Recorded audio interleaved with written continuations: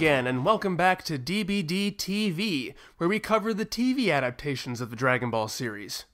If you're new to Dragon Ball Dissection, this is not my analysis of the arc as a whole.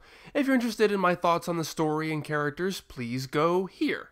This video is simply to talk about changes.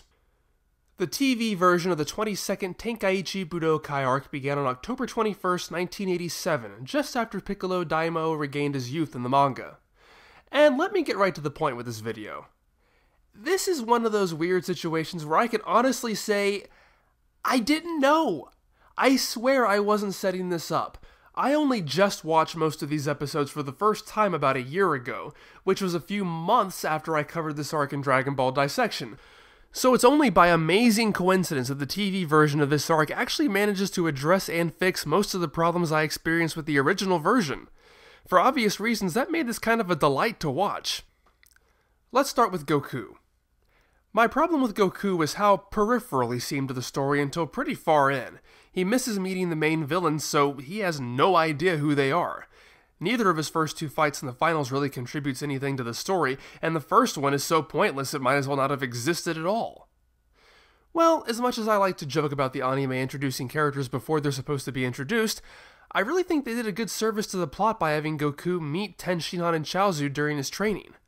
Don't get me wrong, I don't think it was an amazing or the best introduction those two characters could have had, and especially not for Pseudo Sennin, but it actually does stand out among other early introductions. While others have felt like a tacked-on bit before they actually do something relevant, this feels like something of a fake-out for people who haven't read the manga. These two show up in an episodic filler mini-arc, so there's every reason to believe they're just random villains of the week who were thwarted, never to be seen again, like Tenlong from a couple of episodes earlier. So what a shock when they not only come back, but are the main villains. And more importantly, in terms of this arc, it makes it so that Goku already has a personal history with these people, so he doesn't just feel like that clueless guy who's along for the ride. Even Goku's stupid, boring, pointless, redundant fight with Panputo is given some extra meat. It doesn't surprise me in the least that the TV staff would want to expand this a bit. I mean, Goku needed his own episode to fill out, and minor things like this are usually easy marks for some fluff. But here's the thing. As far as I see it, they had two choices in how they could have dealt with it. They could have either expanded the fight itself, the most obvious and often used tactic in making filler, but that would have ruined the point of it. Their other option was to expand the story around the fight, which is what they did, and I most certainly think it was a smarter choice to make. So the fight is still just as ridiculously short as in the manga, but the focus is taken off the fight itself. Instead, the threat is passed on to Panputo's scheming manager. Toei took the idea of Panputo being a decorated combat champion and ran with it, making him a huge celebrity and movie star with throngs of screaming fans, including Bluma, and as mentioned, an unscrupulous manager with his own stake in making sure his client is victorious. Wisely figuring out that Goku would probably win the fight, he decides to play on Goku's one weakness, his stupidity, and lures him away from the fight.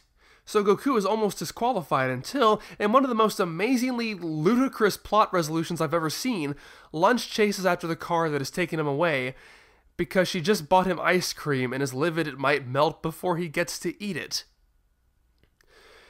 But as out of the loop as Goku is in the original version of this story, my other main complaint had been how nearly everybody is removed. Yamucha, Bluma, Lunch, Puar all leave very early on due to Yamcha's hospitalization and are never seen again until the end. Well, the TV series handles this by, well, making one of the most drastic changes I've ever seen in Dragon Ball.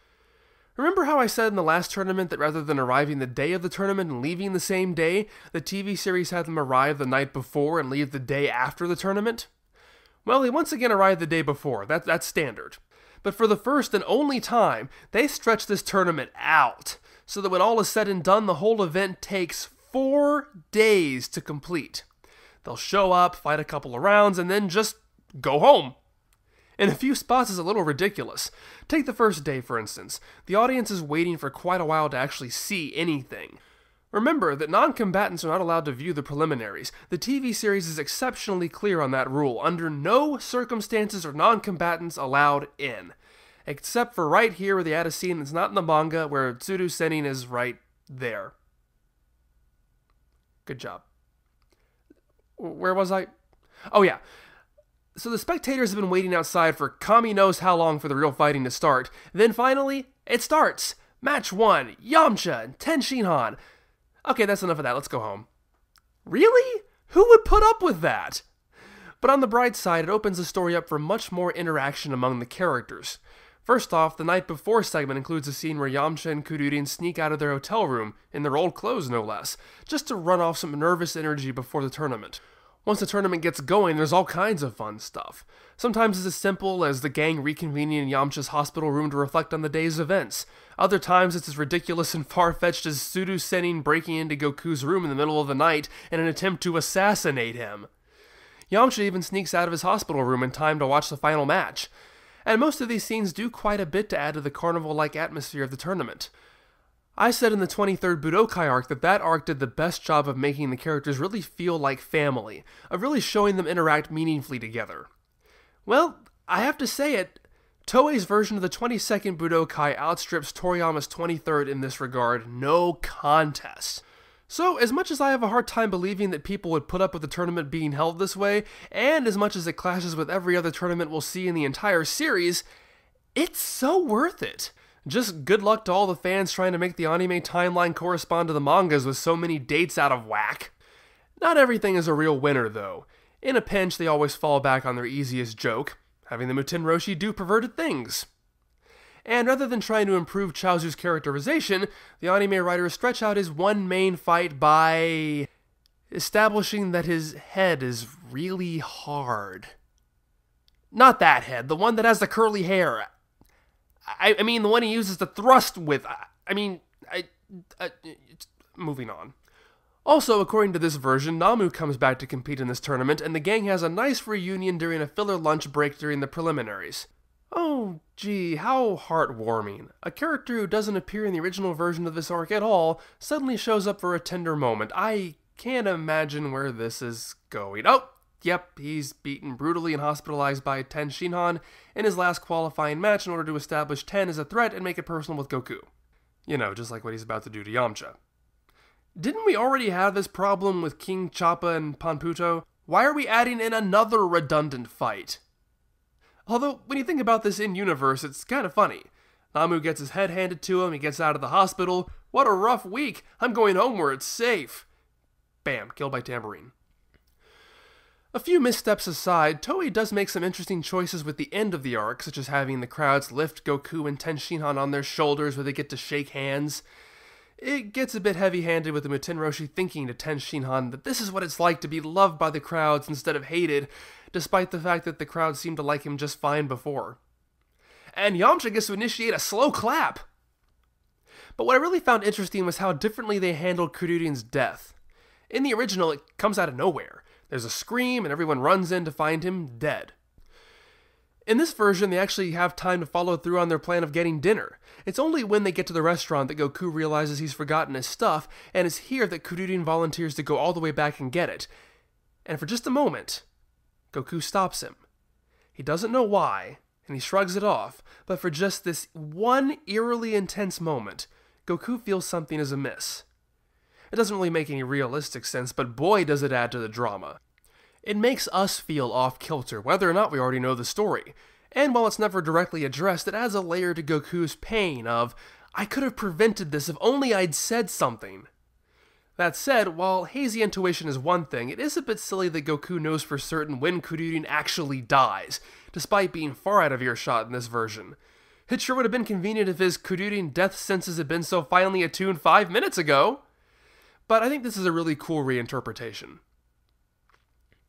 Speaking of weird intuitions relating to Kururin's death, it's not just for Goku. During Kururin's fight with Chaozu, the TV series tries to play off the idea that Chaozu actually kills Kururin. But it turns out it's just Yamucha having a dream. Geez, everyone thinks Kururin's going to die, don't they? Well, they're not wrong. And finally, this arc does get a really awesome insert song in the form of Wolf Hurricane, a Yamucha song. Not only is it a song about Yamucha, it's sung by Furuya Toru, Yamucha's voice actor, in character, and he has a great set of pipes. It's an awesome song that makes his fight with Ten Shinhan even more fun to watch. Now, several of the actors get to sing songs in character. Most of them are on CDs, but Yamucha is the only character aside from Goku who actually gets a song aired in the show during the original run of the franchise. Gohan gets a couple in the movies. But interestingly, while insert songs were quite in vogue during the last arc, they largely come to an end as soon as Yamucha gets one. Insert your own Yamucha joke here. Since this arc is shorter than the last, I have time to cover the last two original main animation studios, Shindo Pro and Seigasha. Shindo Pro is, appropriately enough, headed up by Shindo Mitsuo. It's a fairly decent studio at this point, but not really anything spectacular. I often hear them referred to by fans as the Evil Eye Studio because of how sharply the eyes are drawn, particularly in the late Frieza arc.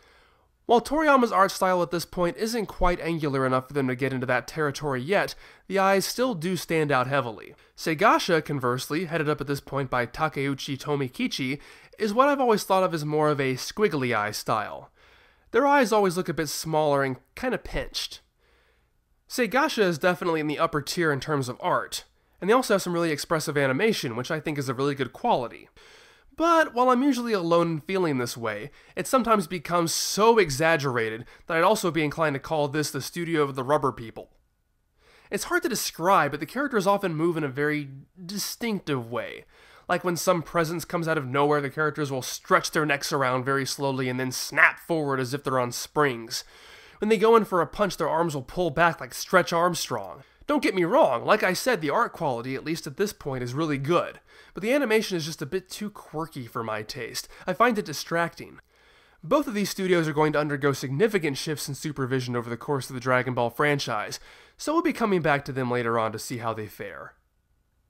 So that's the 22nd Tenkaichi Budoukai Arc, TV style. And as much as I liked this arc already, the TV version actually surpasses it in a lot of ways. Toei takes some good chances and it pays off for the most part. It was the surprise gem of my viewing. Next time, we're moving forward with the main series once more. It seems the world is finally at peace until a visitor shows up to change everything. In the Saiyan arc. See you there!